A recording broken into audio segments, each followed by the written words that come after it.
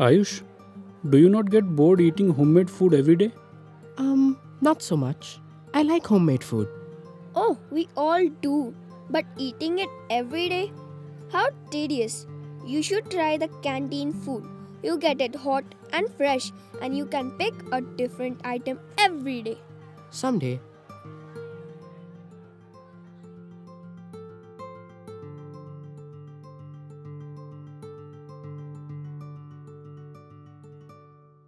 Hey Ayush, you're back. How was school? Hello, sis. School was fine. Nothing out of the ordinary. I hope those students don't bully you anymore about you carrying a tiffin instead of eating from the school canteen like them. Yes, they still do. And it doesn't appear very cool to me either. They buy hot and fresh food and flaunt their beverages and snacks. And I sit there eating roti sabzi from that typical dabba. I just don't understand. It's just a matter of 50 rupees every day. Why doesn't mom allow me to spend it on delicious food from the canteen? Are we poor? Do we not have enough money? Do we? Oh, hold on. I think I have a question for you. When we go to the mall or theatre almost every weekend, how much does your pizza or pasta usually cost? Do you remember you were checking the bill total last week? Yes, it was around 1500 rupees.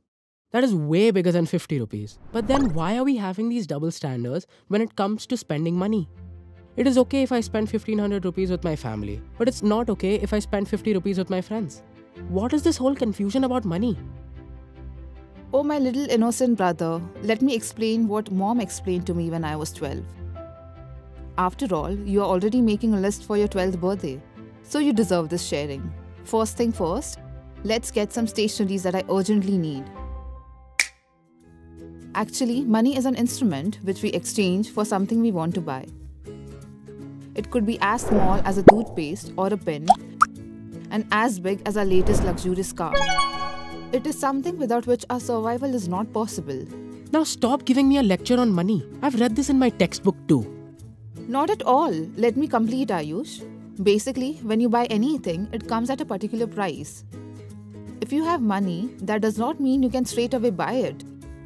You need to firstly check 3 things. Number 1, what is the exact use of the thing you are buying?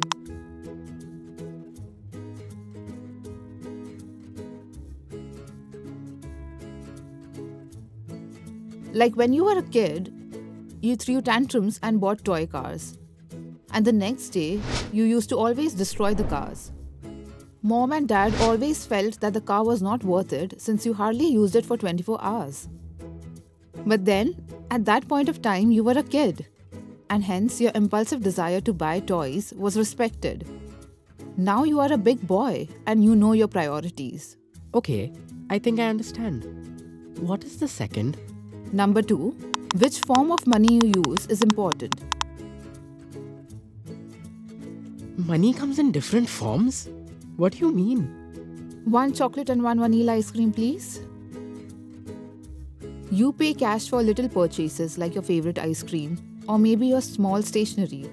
For that too, we can now prefer a UPI. I will explain that to you afterwards. Or else we can use credit and debit cards to pay like dad pays at petrol pumps or movie theaters. We can give a check if we have a bank account. Checks are usually used for transactions where we need trust. Few places, the shops or sellers only want check payment. And now we have a modern way. We can use internet banking to pay easily from anywhere. What we need to understand is the transaction involves money. We must be sure if the money used is worth it or not.